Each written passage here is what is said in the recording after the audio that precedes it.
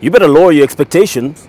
That's the message from Coach Sébastien Migné as Harambee Stars prepare themselves for what will be an interesting 2019 Africa Cup of Nations. Now, I get it. He's frustrated from the criticism that's coming their way. Understandable. But think about it, guys. Think about it. That's what fans do. That's what pundits do. We will criticize, we will question, but ultimately, we will support our national team. Everyone is behind Harambee Stars. Heck, I'm 100% behind Harambee Stars, not just because it's the national team, but also because most of my friends are actually playing in that squad. So yes, I want success. You have no idea. Plus, what's my career in football when I cannot have a national team that is performing?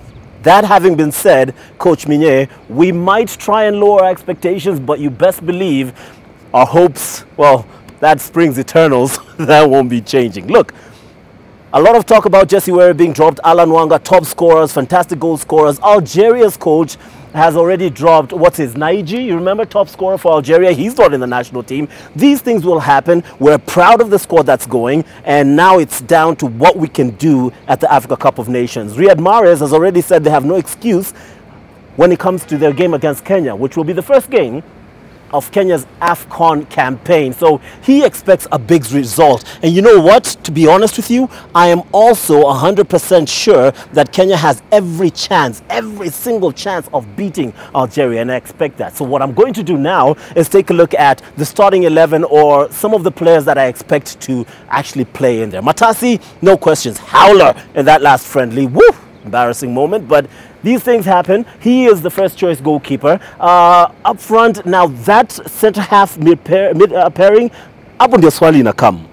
Because if Musa is fit, I would think of playing Musa and Joash.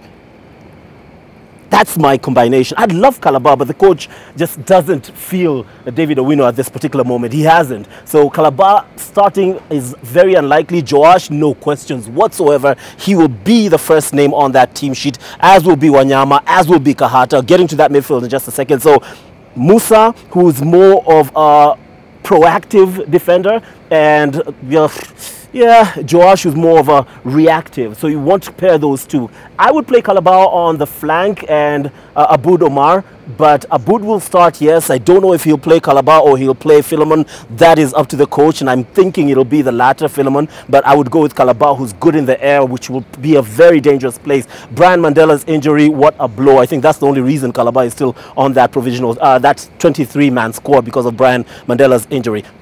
Look, that back four, I have no questions about it, okay? It'll be interesting, and I have full confidence in that. It's the midfield going forward where questions will be asked and answered. So, protecting that back four, I would go with none other than Deno. Dennis has been absolutely brilliant. He cannot miss on that team sheet. And I would play him with Victor Wanyama, which would then allow Big Vic to move forward more often as a box-to-box kind of player, and support Kahata, who would definitely be the number 10 role right behind Michael Olunga. Yes, Olunga has to start. Is there any question about that? Coach Migné did agitate me slightly when he said, apart from Victor Wanyama, we don't have any other good player in big leagues. Well, no comment. Coach, we have some fantastic players. It's just that opportunity hasn't arisen for them, so that's understandable. Look, Olunga up front. On the flanks, I do not want Kahata playing the flanks. I want Kahata right behind Olunga for his creativity, his insight, his ability to make those clinical passes. And then you can play Johanna and Timbe on the flanks, hoping Timbe is 100% fit. That is how I'd set up the starting 11 for Harambee Stars. Will they go through? I think so. I'll give Coach Migné some props. He has kept faith with locally based players.